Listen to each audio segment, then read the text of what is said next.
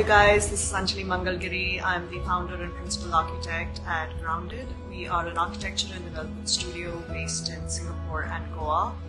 I'm here to answer a question by Ideal Homes on where I find my inspiration.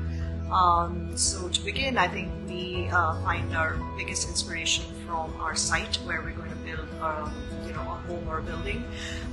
Our style of architecture is very site specific, so we really take our time to understand the site and the unique features of each site.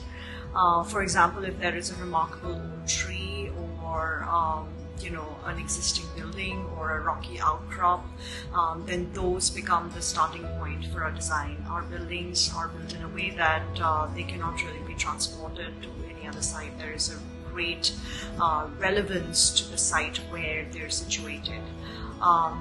Then I guess number two would be in studying the masters. I love to see how they have been so articulate with space, with light, with the connection to outdoors, and I think there's a lot to gain from studying what has been done before.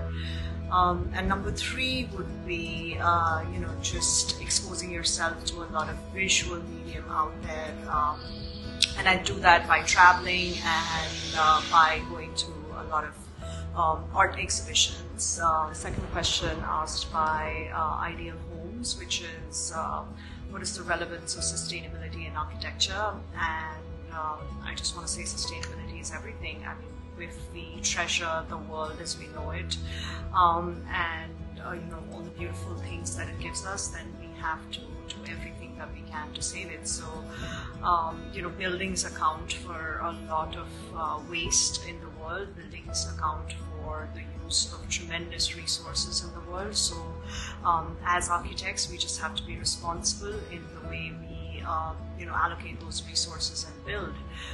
So I guess the number one question would be, what are we building? Why are we building it? And then once we do decide to build it, it's about choosing the right materials, really working to preserve, the natural features of the site, not doing irrelevant excavations and unnecessary fillings. You're trying to use local materials so we can cut the energy use in transporting materials, using materials that have a high recycled content.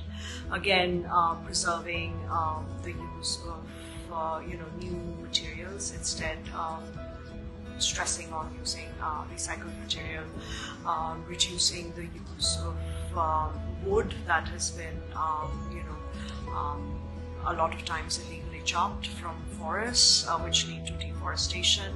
And also I would say that in your personal life, sustainability should really dictate a lot of decisions that you make. So the first and foremost is that we must say no to single-use plastic.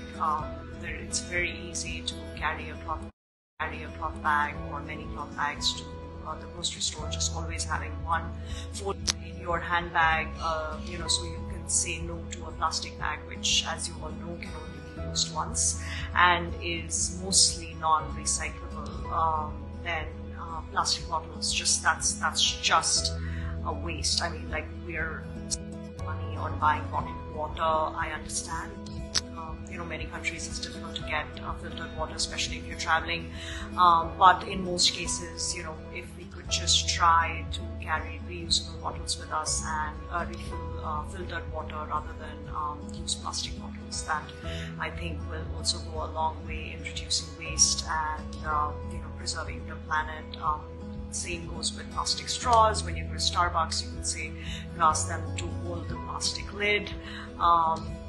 Bamboo toothbrushes. I mean, I think that now it's becoming easier and easier for us to make the right choices when it comes to using alternatives and saying no to plastic. So my appeal to everyone is that whenever you see plastic, just in your head, have just run through a thought that, is there an alternative that I can use? Can I use a spoon rather than a plastic stirrer? Just everything can be used an alternative, and say no to single-use plastic, because it's all ending up in our oceans, it's ending up in our food, and it's finally ending up inside our bodies. I mean, that is if nothing else, that should be an incentive for us to say no to plastic and looking at sustainability as the way forward.